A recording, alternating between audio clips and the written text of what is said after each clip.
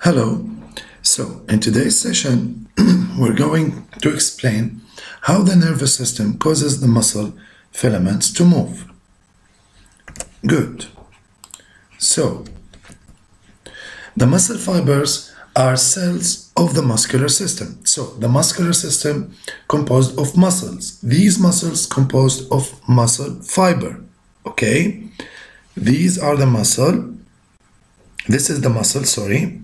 This is the muscle. So if we zoom into the muscle, we will see the muscle fiber. Okay. So the myofibril is the basic unit of the muscle. So this is the muscle. We zoom in, we find muscle fiber. We zoom in here, we will find something called myofibril. Myofibrils are long strands of protein in the muscle fiber. Good. So muscle fiber, myofibril. The myofibril is a long strands of protein in the muscle fiber. Good. So each myofibril is divided into sarcomeres. So where are the sarcomeres here? The myofibril divide into sarcomeres. Sarcomere from this line to this line, this line to this line, okay? Sarcomeres contain filaments that cause contraction. So the contraction starts within the sarcomere. The filaments inside the sarcomere will start the contraction. Like when you're writing, when you're practicing in the gym, when you are playing PlayStation, when you are running, when you're walking, when you're doing push-ups, when you're doing whatever, whenever, the filaments inside the sarcomeres will start the contraction. So again, guys, muscle, this is the muscle. Inside the muscle composed of muscle fibers. Muscle fibers composed of myofibril. Myofibrils are composed of sarcomere. The sarcomere, inside the sarcomere, we will find actin filaments are pulled during contraction. So what are these actin filaments? I will show you in a second. So the actin filaments are pulled during contraction.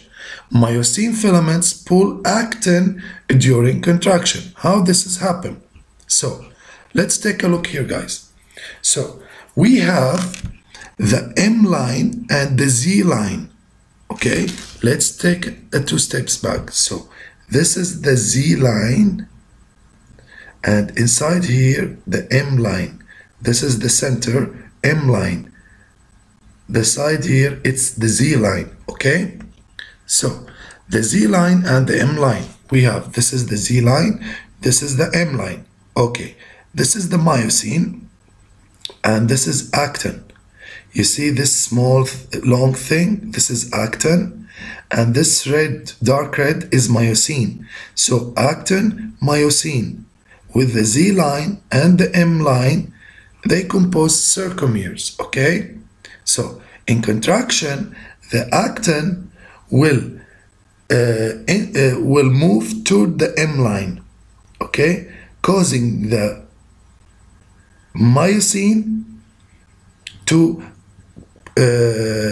filaments to pull actin during contraction. Let's see together. So 1 minute, please. Okay, so again, guys, this is, you'll find here a muscle fiber. Inside the muscle fiber, we will find the muscle. Inside the muscle, we will find muscle fiber. The muscle fiber composed of myofibril composed of sarcomere. The sarcomere, we will find Z line and M line. Okay, now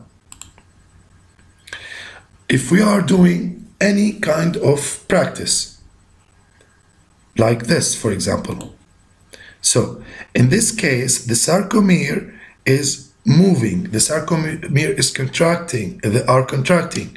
Okay, how this contraction happens? Step 1, myosin head attach to a binding site on the actin filament. So where is the myosin? These are the myosin. This is the actin. Okay, guys? Now, Z line, M line, and myosin actin. Good. So, the myosin head, this is the myosin head, attached to a binding site on the actin filament. This is the actin filament. This is the attaching site. Okay? So, what will happen is, during contraction, the myosin will rotate. Okay? Will rotate, pulling the actin filaments closer together toward the M line. Okay? The center. And the sarcomere will become shorter and shorter. Good? Now, this head release from the actin filament ATP used in the process. Okay, so a lot of ATP, guys, will be used in this process. So again, let's review this. Now, Z line. This is M line. Actin filament, myosin. This is a binding site between myosin head and the actin filament. During contraction, this binding site, the myosin, will rotate and pull the actin filament inwards toward the center, the M line. Okay? So, in this process, ATP will be used. Now, the step 1 through 3, step 1 through 3 repeat until the sarcomere is fully contracted. This is the full contraction of sarcomere. The full contraction. The actin filaments are attached to each other, okay? And the Z line, the M line disappear. So the sarcomere will become shorter. This is contraction. Okay? Now,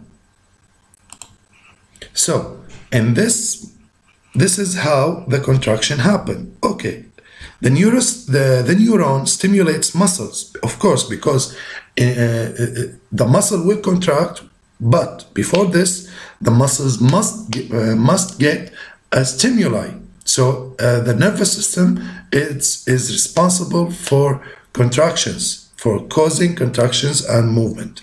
So the neuron stimulates, as we will explain later on. So the neuron stimulates muscle at the neuromuscular junction. Okay, where is this neuromuscular junction? This is the neuron, this is the muscle, okay? The neuron through the muscle into neuromuscular junction. Okay, think about, guys, the communication center in a school, in a company, in a state. The communication center, it's the neuromuscular junction, because this communication center will get the data, then it will release the data. And this is, in this example, releasing the data means causing the movement inside the body, okay? Now, neurotransmitters cause calcium channels in the sarcomere to open. So neurotransmitters again will cause calcium channels in the sarcomere to open. The calcium exposes binding sites. Myosin binds to actin and pulls it. This is how.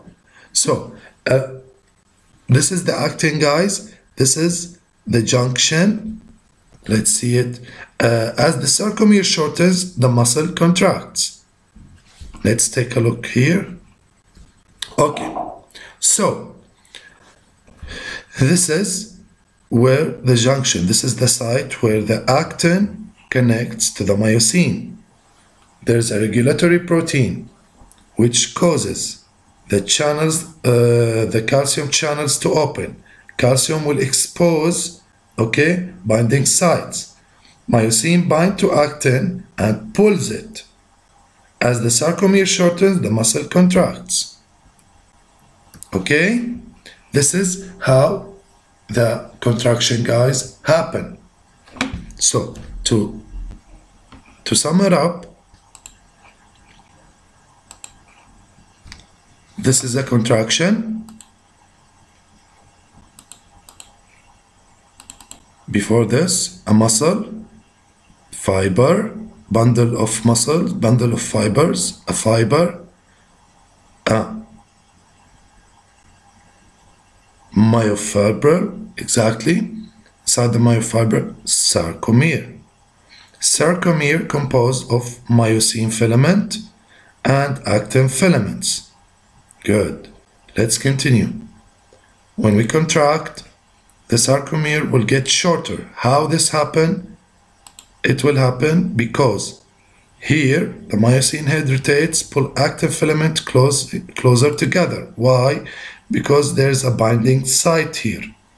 The binding site will pull the actin inward toward the M line. Okay? It will repeat this process using ATP until a full contraction reached. Okay? Now, how this happen neurologically? Neuron stimulate muscle in the neuromuscular junction. Okay? Neuromuscular junction, neurotransmitter cause calcium channels in the sarcomere to open. When this happens, calcium exposes binding sites. Myosin binds to actin and pulls it inward. As the sarcomere shortens, the muscle contracts. Okay, guys, I hope you understood this session.